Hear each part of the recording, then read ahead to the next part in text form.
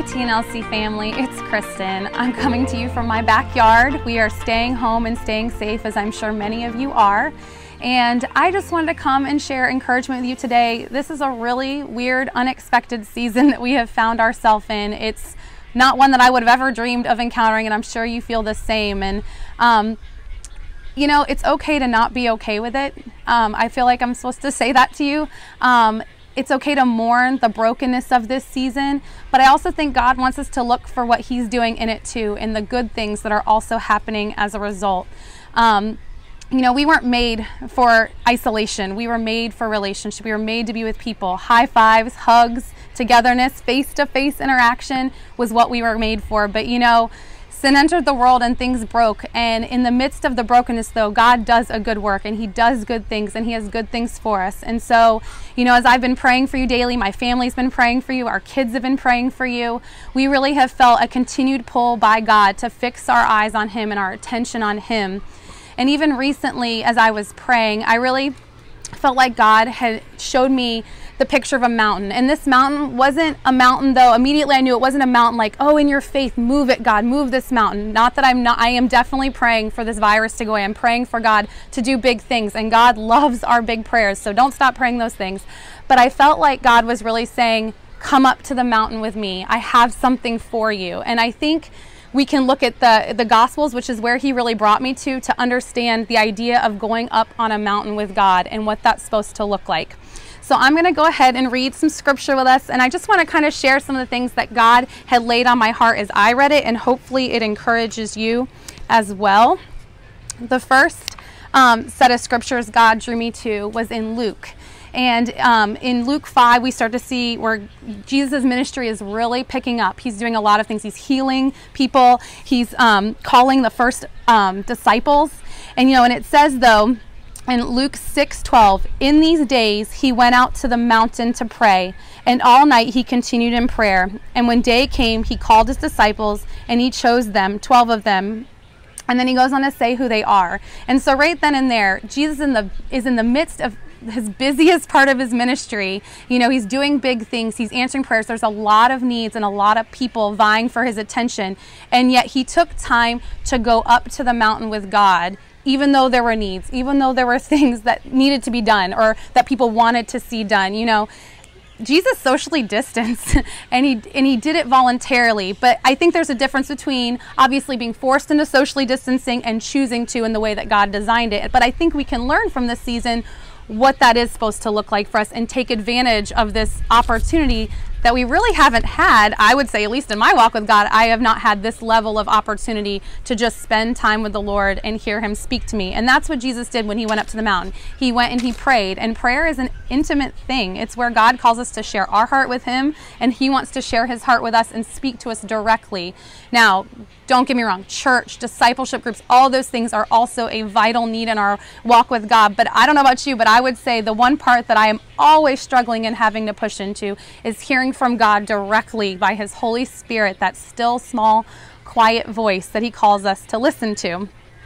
Now, you know, the Gospels obviously parallel each other in the story of Jesus' ministry and what He did. And another area that God had pulled me to was in Mark 3:13, and He says, and He went up to the mountain and called to Him whom He desired, and they came to Him, and He appointed the 12 disciples. Again, that's talking about when He named the 12 apostles, but I love that He says whom He desired.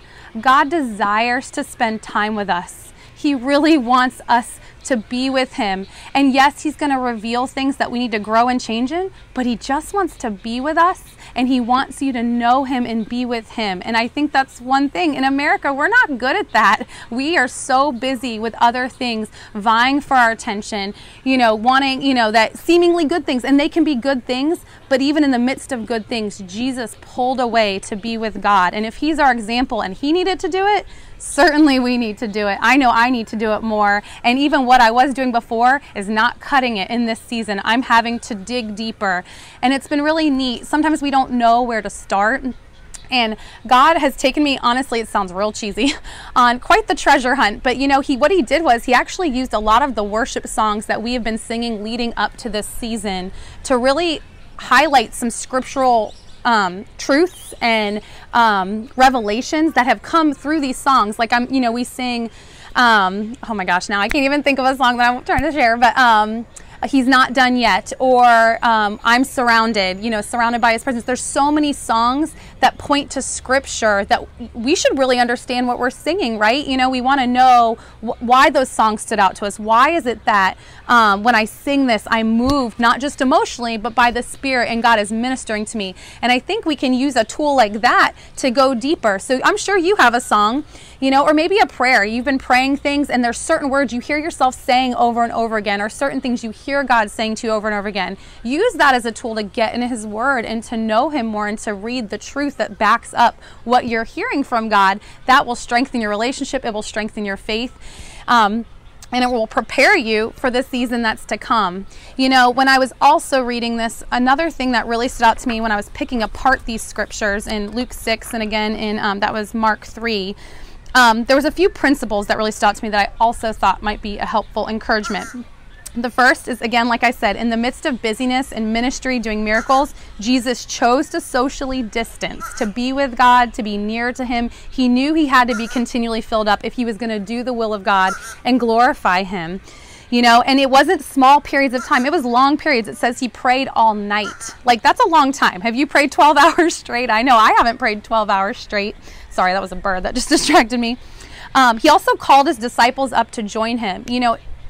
In this season, we're home, but we have disciples in our home. I know I have my kids. Me and my husband mutually will encourage one another in this time. We have friends and family members that we're reaching out to, we're calling, we're checking on. But those are the opportunities too, to call them with us. Like when we go up to our mountain, if you will, we can call people into truth too, and we can speak what we're hearing from God to them and be an encouragement to them. This is not just for us, although I think there is times for just us moments with God. He always wants us to use it for someone else. And then the third thing is He called out leaders. Those 12 apostles were leaders. So He was building leaders in those moments. And I believe God is building leaders now for what's to come. Because, the season we're about to walk in is going to be different. But we're going to be different too. And we need to be ready to help those transition with us into that season. It's going to be a wild ride, but it's going to be a good one. And I'm excited to see how God uses us to bring more of His kingdom here through a very unique season of time, through a very interesting time that honestly, seemingly seemed out of place. We even come into a new year and it's like, okay, momentum's building. A lot of us, I think, we're bearing fruit in ministry or at our jobs or, having new ideas come out of us, and we were ready to do something new. And it's almost like it came to a screeching halt.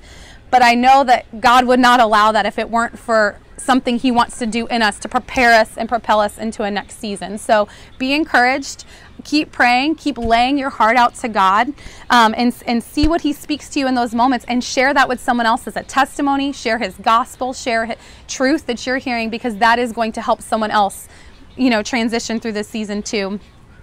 And finally, the one other thing that really stood out to me was that, I think people want to, it's hard to say this, people want to, you think you can only see the good in these situations, but I think, and I don't know if I've touched on it already, but I think you can have moments where you mourn the brokenness, but you see the good at the same time, and that's okay. And I think that's a good, well-rounded perspective God's wanting you to have, to carry the burdens of others, to carry your own burdens before the Lord, but then also go, but I'm looking with expectation. I'm fixing my eyes on God and what He wants to do and trusting for His will.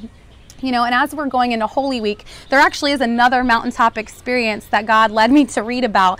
And that was when Jesus went to the Mount of Olives right before He was betrayed. And I want to read that to us and even share just a quick snippet of that, because I think that's appropriate with Easter coming. It says, and He came out, this is Luke 22, starting in 39. And He came out and went, as was His custom, to the Mount of Olives. So again, this is not something He did just once. He went to the Mount of Olives, multiple times. And the disciples followed Him. And when He came to this place, He said to them, "Pray that you may not enter into temptation." And He withdrew from them about a stone's throw away, knelt down and prayed, saying, "Father, if you are willing, remove this cup from me. Nevertheless, not my will, but your will be done." And there appeared to him an angel of heaven, strengthening him, and being in an agony, he prayed more earnestly, and his sweat became like great drops of blood falling down to the ground. And when he rose from prayer, he came to the disciples and found them sleeping for sorrow, and he said to them, "Why are you sleeping? Rise and pray that you may not enter in temptation." And I think this could be a great parallel for what maybe we're even going through now. We can use this as a great example. You know, it says, obviously he came up and he prayed, but he said, pray that you don't enter temptation. I think there's still going to be a lot of temptations in this season to be pulled in different directions. Don't get me wrong, house projects are great. What other things? Social media can be a great tool to keep us connected right now, but it can also be a distraction. There's so many other things we could be filling our time with instead of God that I feel like that cautioning, like don't miss out on these opportunities. Don't get busy with other things, even though God's maybe cleared your schedules in other ways, you know. I love that, again, the disciples came with him. Be an example to those, just like Jesus was an example to his disciples through his entire process. Be okay with being an example and living your life openly for someone else to see how you're doing it. Not that you're doing it perfectly, but they can see Jesus in it, even in your imperfection, as you're sharing truth, as you're sharing your story and letting them watch you live your story. It's going to be a good thing. And finally, I love how you can see where he was torn a bit, where it says, you know, the angel strengthened him, but yet he still was in agony. So he felt the pain of the season, but he was also being strengthened as he was with the Lord. And so I just want to close this in prayer. And then if you have anything that stuck out from, you know, what I shared that encouraged you, share it below. That might encourage someone else. I would love to hear your thoughts as well. But thanks again for tuning in with us here. I hope you're encouraged. And I'm going to go ahead and pray to close out. So Lord God, I thank you, God, that you're good. God, you have good plans for us, God, and even in the midst of a hard season, a broken season, God, you can bring life, you can bring truth, God. God, you can bring justice, you can bring healing, God, you can bring transformation, God. Would you show us, God, what it is in our particular lives right now, God, that you want to use to draw us near, whether it be through prayer, worship, or the word directly, Lord God. Would you continue to grow us closer to you, God, so that we can glorify you in this season and the season to come. In Jesus' name, amen.